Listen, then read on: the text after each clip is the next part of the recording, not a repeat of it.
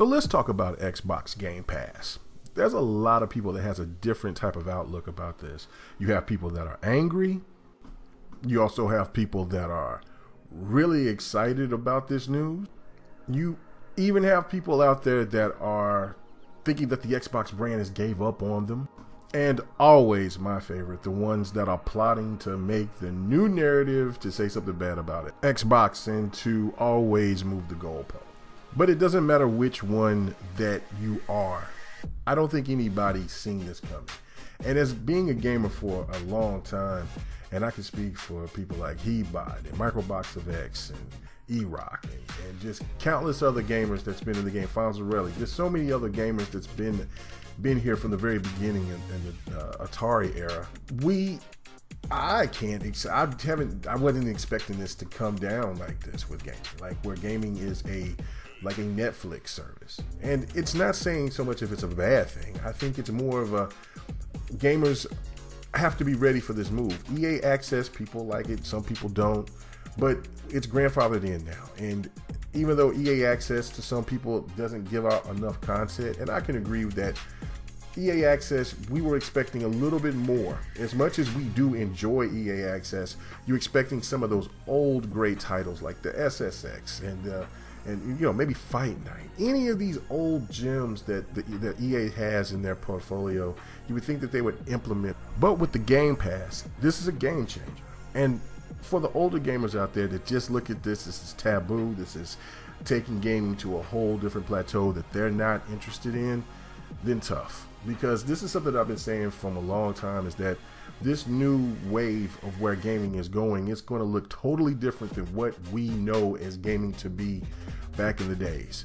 And for newer gamers, this means, and for all gamers, this is more accessibility for gamers out there that don't want to pay the money for these certain type of games, or they just don't have the money to buy these games. They may be interested in a Sea of Thieves or a Crackdown or a State of Decay, but they can only buy two or three games a year.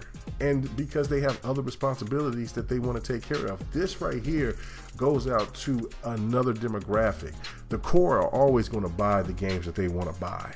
But for the ones out there, which is, they want to call them casuals, whatever, but the people that are interested in certain games but are not going to go through the hassle of buying a game at GameStop and then taking it back and trading it in, or get their money back just for a game that they just knew that they wasted their time on.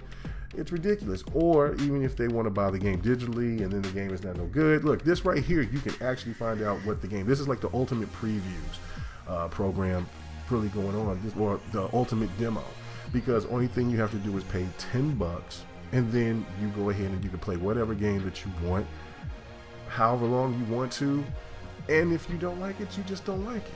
But the benefit to this, because a lot of people think this is really risky for Microsoft because of what the devs, they're putting money into these games. What does this do for them on the sense of profit? But this has a lot of potential, because for certain games that had a lot of potential, a lot of people didn't play them, maybe because of lack of advertisement, bad press, just the fact that they just didn't have an Xbox at that time.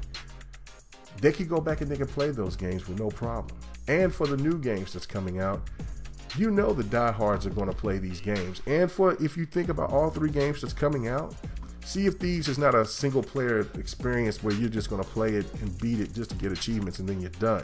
This is a game that you're going to have to be invested in. Same with State of Decay. Same with Crackdown 3's multiplayer.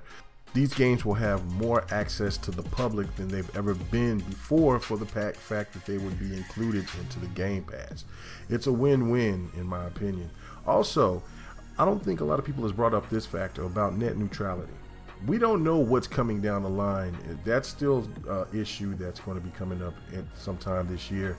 And if income isn't as disposable, and all these games are coming out, people just ain't going to have the money to just be buying games, especially if they got to pay for other services just to have certain things that they want off the internet.